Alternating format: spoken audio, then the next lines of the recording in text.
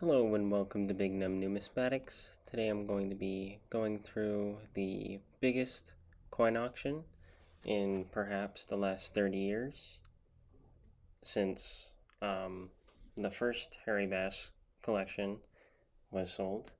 There's been the Bob Simpson collection, but Bob Simpson really didn't have any knockout coins per se, but Harry Bass has an incredible number of coins that are either unique, top pop, or just haven't been seen in the last 50, 60 years.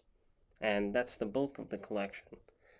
For 20 years, this collection of 450 coins was at the A&A's Museum in Colorado Springs, and within the past 3 months, right after summer seminar, they packed it up and shipped it off to PCGS, where a special label was used, and they were graded and sent off to heritage auctions.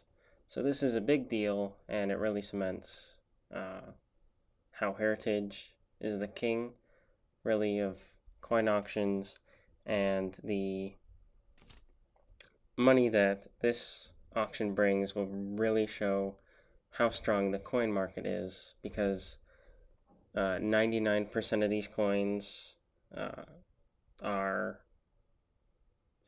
unique in some way or some form. There's no gray sheet, there's really no comps, and this collection was assembled in the 1960s and 70s, so it's really going to be what the coin market can handle that these end up going.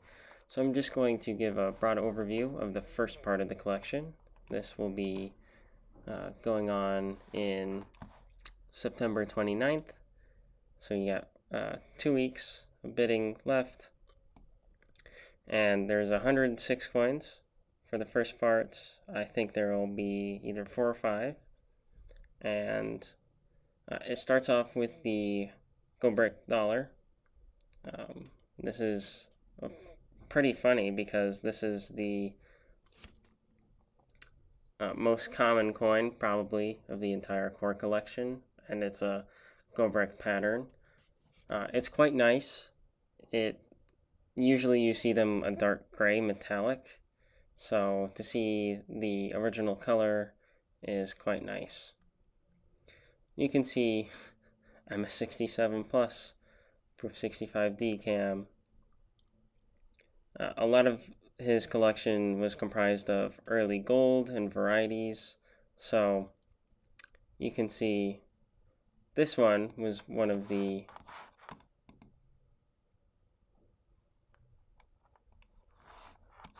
I guess that didn't work. The proof-like quarter eagles from 1820s and 30s. Those are incredible. In person, they are extremely reflective. PCGS really doesn't give out dimples for non-Morgans, but there's a few of them that definitely deserve it. It has a complete collection of $3 gold pieces, including the 1854S, which does have scratches in it. It was graded AU50, but it's unique. There may or may not be one in the cornerstone of the San Francisco Mint.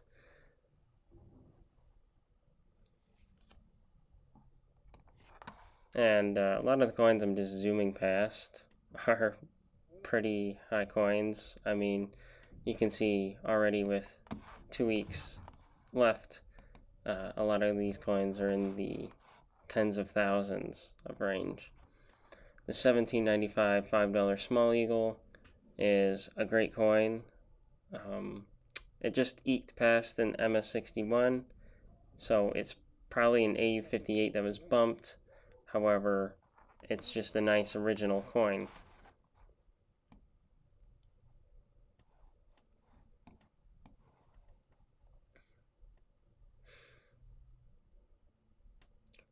I think overall the auction is going to bring between 60 and 75 million. and for how quote-unquote small the collection is, it's pretty insane. But if it goes up to 100 million, you know that the coin market is still rising and still has plenty to go. I really like this design a lot. The short bust from the small 2.5s, I think, really doesn't fit the design. I think it needs the broad. And even, I mean, it's pretty ugly, I think. But historically, they're very prevalent.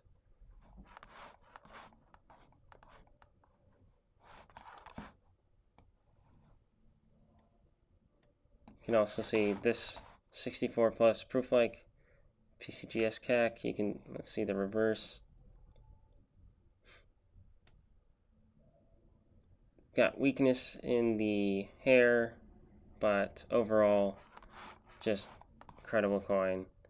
The proof 67, $5 Indian. That's a crazy coin.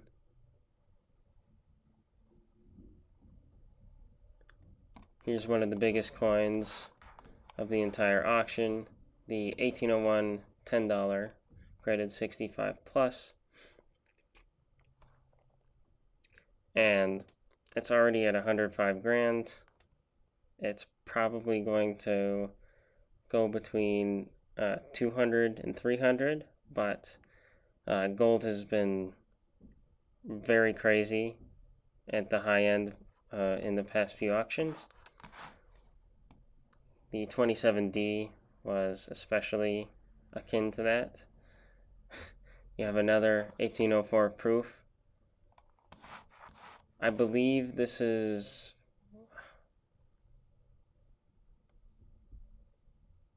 this was last auctioned off from one of the original sets.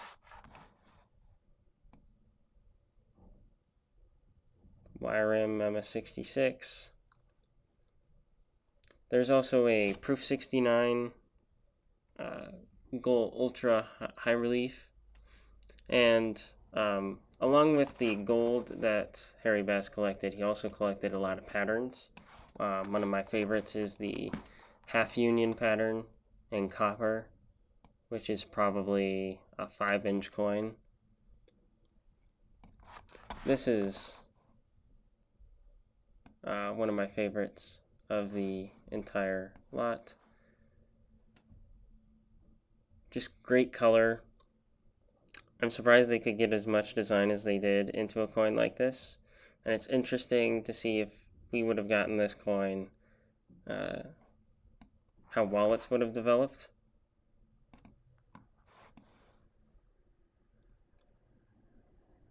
And this was struck out of copper. And overall, it was supposed to be a gold piece, but really not incredibly popular. The giant Flying Eagle cents, those are very popular, and 6 is a huge grade for that.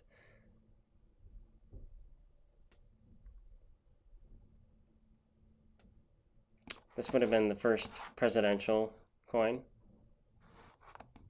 or a presidential motif on a coin during the Civil War, and ultimately they went with a Union shield.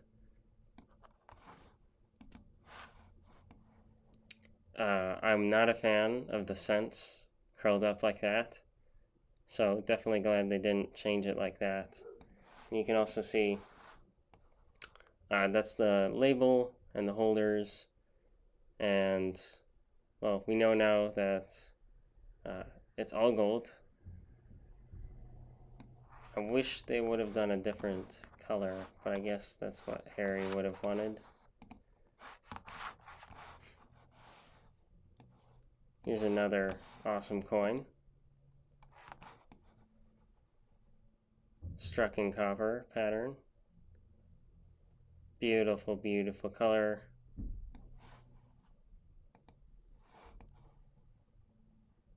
Talk about a lot of the copper coins or copper patterns are exquisitely toned. It was just how the coins were stored over their years. Extremely original. You can see the true view images.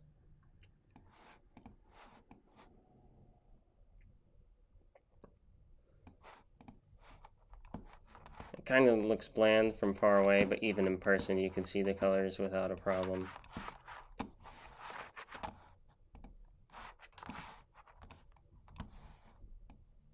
You can see a lot of the pattern coins were also eventually adopted on the smaller denominations, or were the smaller denominations that were used in larger ones.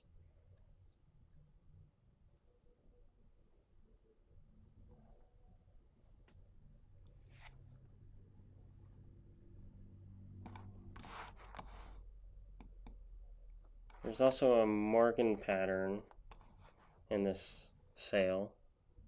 So you can see William Barber was made fun of for his scared liberty. Not a great face. And there's the 20-cent design that would ultimately be adopted.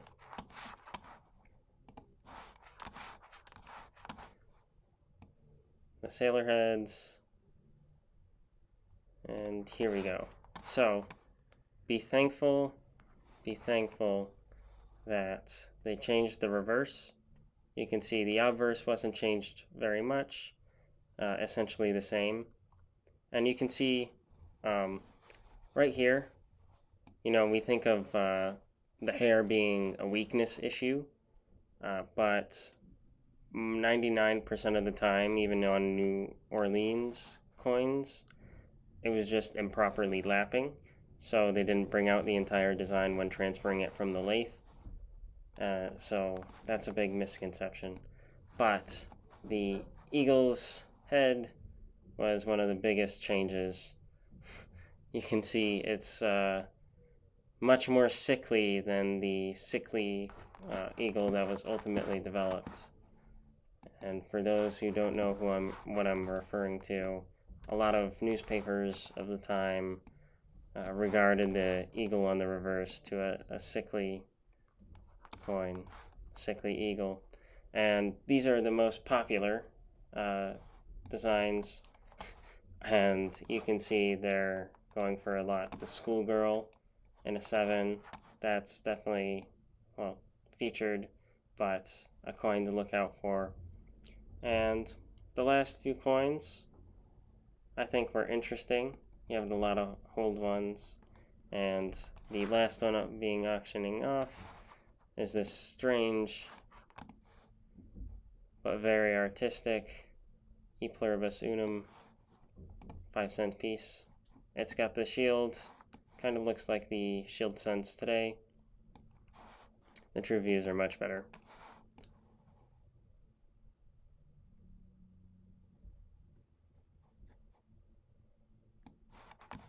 Surprised it didn't get a cameo or a plus.